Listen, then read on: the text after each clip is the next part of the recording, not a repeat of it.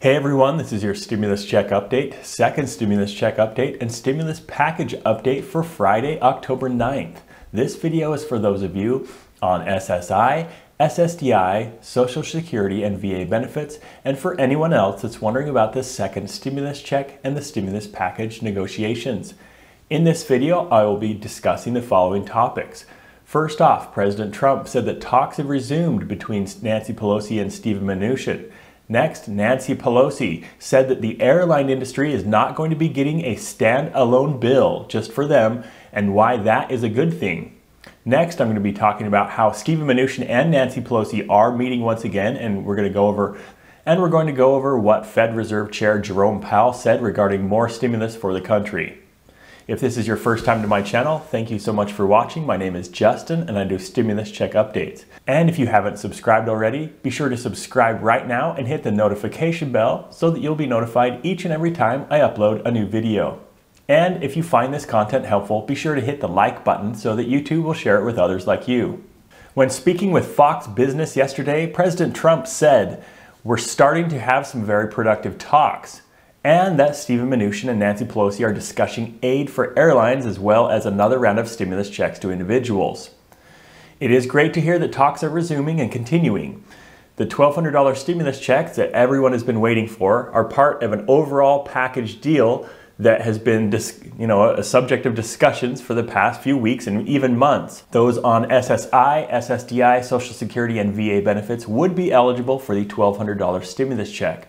And in addition to this, those that were claimed as dependents and left out of the first stimulus check from the CARES Act, they would receive $500 stimulus checks as part of the most recent proposals that have been made. Earlier in the week, President Trump tweeted out his support for $1,200 stimulus checks to individuals and asked to do so as a standalone bill. And he said if there were a standalone bill for just stimulus checks, that he would sign it today. However, as I've gone over many times before, Nancy Pelosi has said multiple times that there will not be standalone bills, especially for stimulus checks. She did reiterate this yesterday, except this time regarding a standalone bill for the airline industry. And this is why I think this is a great thing. Both sides right now have wanted to help bail out the airline industry as they've been furloughing or laying off over 30,000 employees across the country. Both the Democrats and the Republicans feel like they need to help the airline industry so that they don't have further layoffs. If they do not do an individual bill for the airlines, that puts more pressure on both sides to get an overall package deal signed for the next stimulus relief. This would include $1,200 stimulus checks. This would also include rental assistance. It would also include somewhere between $400 and $600 per week unemployment benefits. And it should also include SNAP benefit increases as well as WIC benefit increases. These are all things that many of you are wondering about and wanting to have happen. And so the fact that the airline industry bailout is going to be thrown into with all the rest of the stimulus, I think is actually a good thing because there is pressure on both sides, and they've actually told the airlines to hold off doing furloughs in expectation that a stimulus package will be reached soon. While both sides agree on stimulus checks, on bailing out the airline industry as well as unemployment benefits, there are still a few differences that they have, and that's what's holding up this next bill. The biggest difference seems to continue to be funding for state and local governments. Nancy Pelosi and the Democrats want $436 billion for state and local governments, while the Trump administration has offered about $250 billion for state and local governments. So that's almost $200 billion apart just in the state and local government funding. That's really still one of the biggest sticking points. The other one is the amount for unemployment insurance. Nancy Pelosi wanted just the $600 per week unemployment benefit that expired at the end of July. She just wants that renewed and continued to be $600 per week.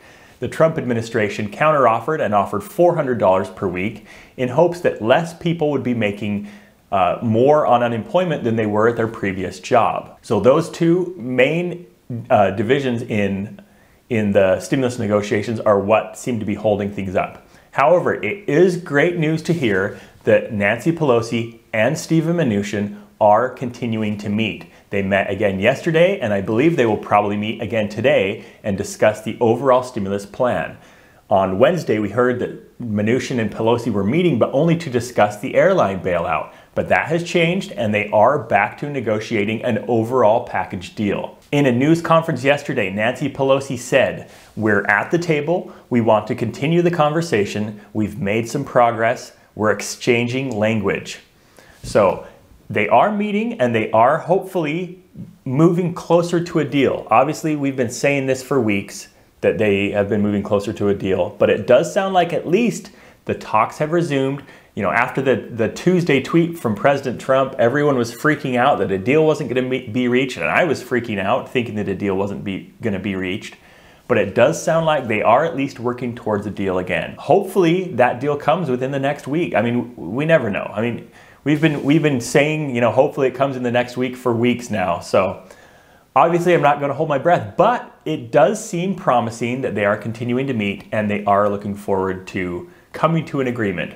One person that has always been on board with stimulus checks and more stimulus being sent out to America is Fed Reserve Chair Jerome Powell, and that has not changed. This week, he said, "The recovery will be stronger and move faster if monetary policy and fiscal policy continue to work side by side to provide support to the economy until it is clearly out of the woods." And Jerome Powell also said that the low-income Americans are the ones that have been hit hardest in this pandemic. And I think most of you know that that truly is the case.